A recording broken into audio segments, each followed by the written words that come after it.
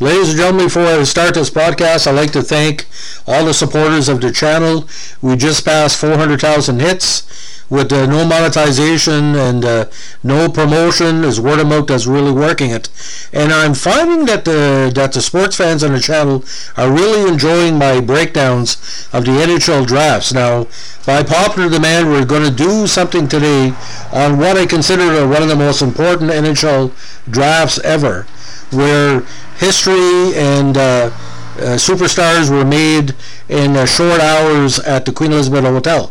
Now, the 1970 NHL Amateur Draft, held June 7, 1970, included two new expansion teams in the mix, Vancouver and Buffalo. Now, it brought the total number of first-round picks to 14. Now, 6 of the 14 first-round picks were traded prior to the draft, including all but one of the first-round picks held by the 1967 expansion clubs. Montreal, I'm looking at you. Montreal was making a lot of deals with the original 6 expansion teams. Not the original 6, but I call it original 6 expansion. Now, the NHL had learned its lesson on how the original 6 squads were likely to take advantage of more expansion teams, so Vancouver and Buffalo were prohibited from trading their first-round picks. Now, this comes under heavy scrutiny because Gilbert Perreault was available here, and if you would have traded him to Montreal, NHL history would have changed completely. The draft was also notable because it saw the league pay a much greater amount of money to the CAHA in order to secure the rights to players, an acknowledgement that the league truly was dependent on major junior hockey now that it no longer sponsored individual junior teams. So how it worked back in the day, ladies and gentlemen, each of the original 6 teams had their own junior A, or sometimes junior B sides, and you would either sign them or draft them as early as 12 years of age. I'm looking at you, Chico Rush, Montreal Canadiens, to offer sheets.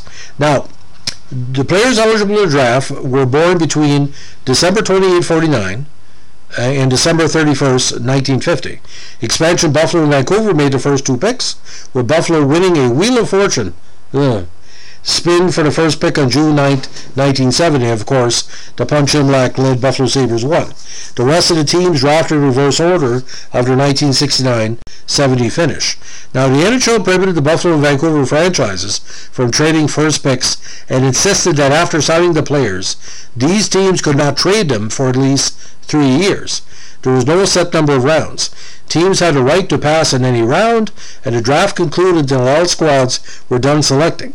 Vancouver selected an eligible player in the 8th round, not realizing the player's correct age. Now, the rotation included Buffalo, Vancouver, LA, Philadelphia, Oakland, Minnesota, Pittsburgh, Toronto, St. Louis, Montreal. Montreal didn't make the playoffs, of course, and that's why they were not high up or low up. New York, Detroit, Boston, Chicago. Total rounds were 13. Now, each of the drafted players cost an outright fee of $3,000. Teams would pay an additional $3,000 for each player who signed a pro contract for the 71 season. Teams would pay another $4,000 for each player who appeared in an NHL game during the 71 season. As a result, the players who jumped right to the NHL in 70-71 cost a total of $10,000. Teams did not compensate individual junior franchises for their players. Instead, the league continued the process of paying all draft-related money to the CAHA in order to support major junior hockey as a whole. The CAHA was technically responsible for making sure that amateur teams received more money if they were producing more draft picks. Now, the team could offer a player contract at any time to the player after the draft. Of course, the number 1 was future Hall of Famer and Team Summit 72 player Gilbert Perreault.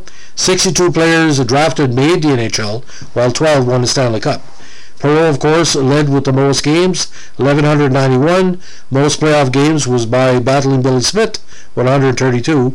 Highest pick to miss was Ray Martinuc of Montreal. Lowest pick to reach, number 111, Mike Lampman, who was a big player with the Capitals later on.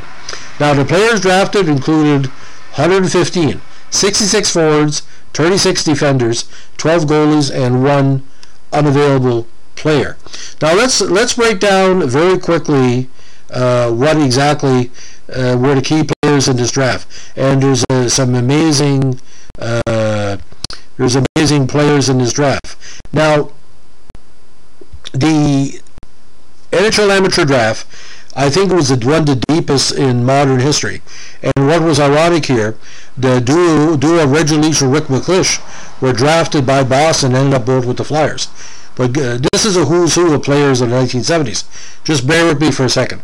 The first round, Gilbert Perreault, Dale Talon, Reggie Leach, Rick McClish, Ray Martignac, Chuck Lefley, Greg Polis, Darryl Sittler, Ron Plum, Chris Ovleson, Norm Gratton, Serge Lajeunesse, Bobby Stewart, and Dan Maloney.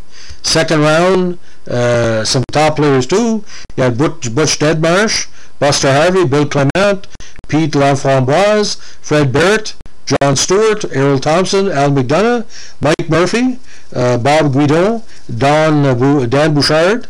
Third round, again, some top players. Bob Kelly, Randy Rhoda, Jerry O'Flaherty, Yvonne Lambert, and Len Frigg. Round 4, again, some talented minor league and NHL players. Jacques Lapierre, Philadelphia defenseman, Jacques Perreault, Bobby Grip, Gordy Brooks, Gord Davies. Round 5, again, some good. Gilles Meloche by Chicago at number 70. That was the steal of the draft.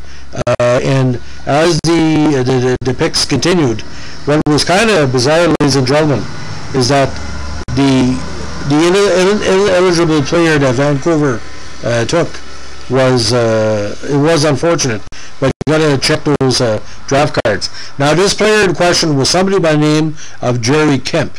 Now, Jerry Kemp was selected from Clarkson of the ECAC.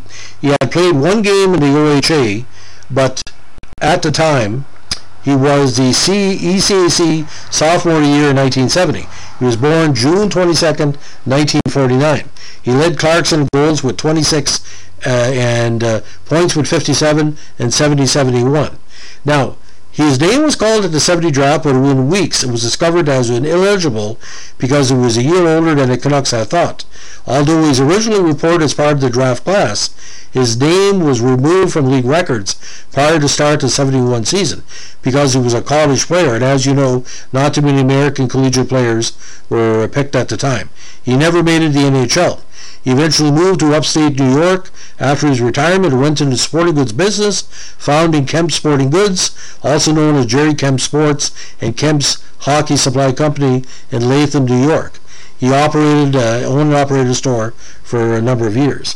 Now, he did sign with Boston as an unrestricted free agent prior to the 73 season, and he did earn a spot on the Bruins out of rookie camp, but never made it to the NHL. Unfortunate, very talented player.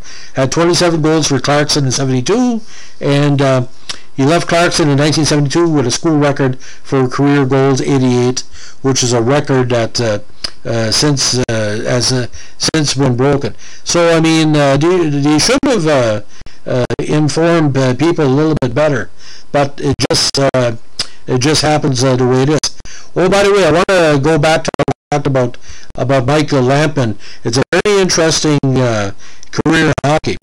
St. Louis took him in the 9th round, 111th overall. He had toiled in the minor leagues for a number of years. He was a WHL star for quite a number of years. But when Washington claimed him from Vancouver in the NHL expansion draft, that's what really put him out. He played again with St. Louis and Vancouver, but with Washington again, he was a hero to many. Had 37 points, including 17 goals in 96 games. Now, he almost died on the ice. He suffered a career-ending head and neck injury when he collided with Andre Dupont along the boards during Washington's December 3rd, 76 game for Philadelphia.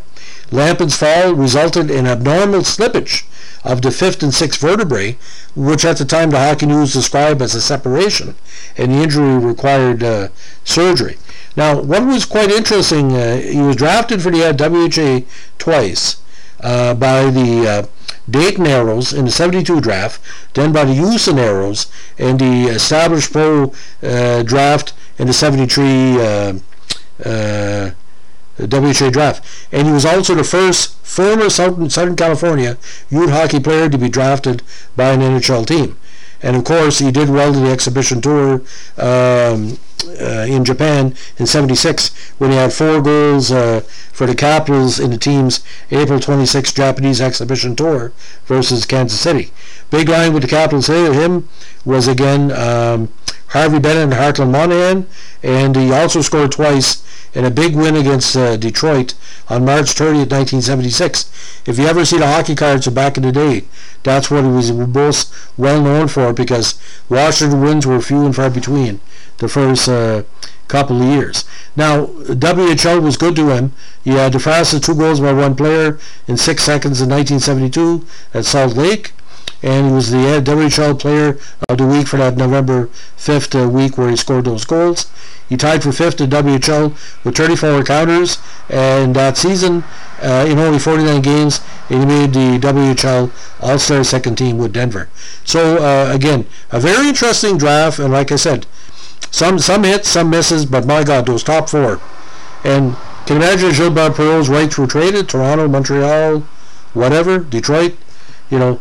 Bud Jimlack was stupid, but not that stupid. He kept his kicker, as we say. And without Gilbert Perreault, the Buffalo Sabres would have folded years before, ladies and gentlemen. Have a good one. Bye.